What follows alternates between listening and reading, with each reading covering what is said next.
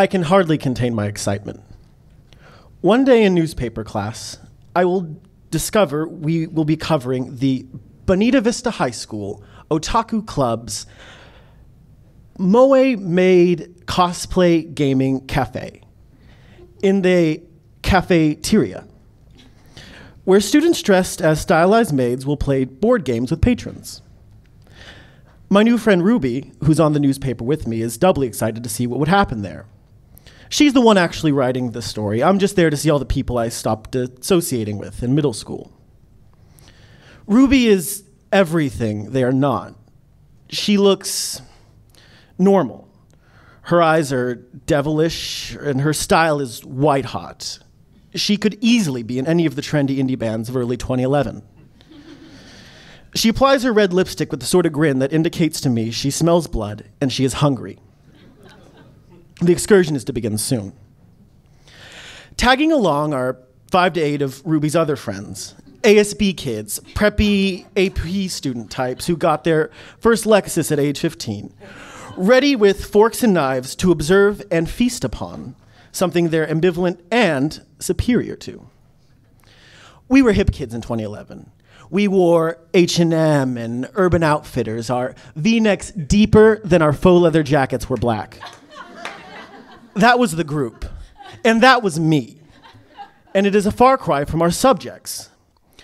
They often showed up to school half in costume or dressed in Hot Topic mall punk or Kohl's bargain bin t-shirt and jeans, looks that I had long since abandoned. Despite the fact that we sporadically partake in our anime, we are way different than the Uber fans. We are not the outcasts. They are. All the kids we will be seeing today are just a microscopic part of a number of young people just stricken with a deep devotion to the American anime subculture. I know them as weeaboos, the next level fans of Japanese manga, video games, and anime. They don't just watch anime, they consume it with a zealous fervor. At our school, the shogun of the weeaboos is Tessa. Tessa is the most zealous. She is the girl wearing a kimono to the homecoming dance. She is the one who talks loudly about yaoi, gay anime porn, in the middle of class. Earlier that day, Tessa asked her English teacher if she can do a book report on an extended fan fiction I've never heard of, based on an anime I've never heard of, by some fandom celebrity I've never heard of. The story deals with a non-canon, not in the official piece, pairing or shipping, as in relationshipping, of two particularly well-groomed and non-threatening femboys in one of her favorite series. We all started out on Pokemon or Dragon Ball Z or Sailor Moon. To me, that was just part of the elementary school mainstream. However, when middle school rolls around, it becomes clear to me that I have to start figuring out who I'm going to be for the rest of K-12 life. Back then, I loved Legos and superheroes more than life itself. My favorite band was Queen. I spent every weekend hanging out with my mom. I wore what she brought home for me from the Kohl's bargain bin. My popular elementary school companions left me for smoking pot and punk music. I just couldn't keep up with them. During our class breaks, hanging out in the lunch area, not having a clue about the dead Kennedys, MySpace, bisexuality. So I started hanging out with the weeaboos. We played Kingdom Hearts, we watched Death Note, we read Shonen Jump, and they were my friends. Until I went to a birthday party of one of the guys in the group. I'd really been looking forward to it.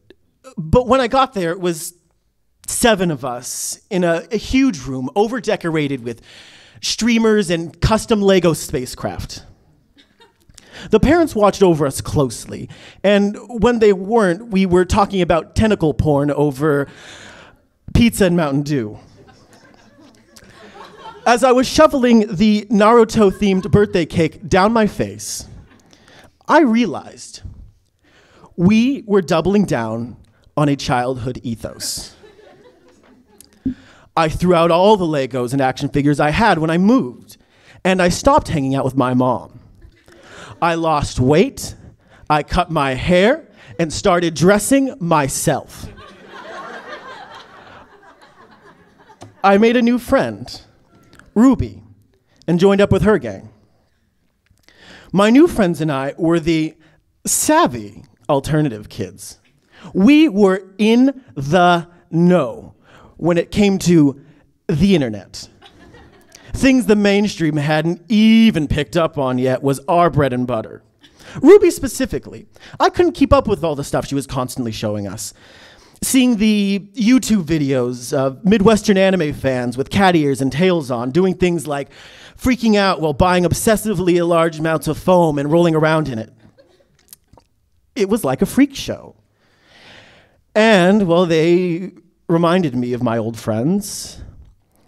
I couldn't help but join in the laughter with the new ones. So we make our way to the Bonita Vista High School Otaku Club's Moe-made cosplay gaming cafe in the cafeteria. We assumed it would be like the Titanic sinking meets massive animal escape from the zoo.